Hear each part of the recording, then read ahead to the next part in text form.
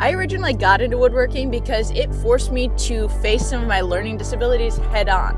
It made a lot of the things that I didn't really learn in school a whole lot more tangible and figure-outable. I love Windsor chairs because not only am I absolutely obsessed with that period of history, a Windsor chair is also really one of the most difficult woodworking projects to complete, and I love a challenge, especially for someone whose brain works the way that mine does. Compound angles, repetition, patience, absolutely.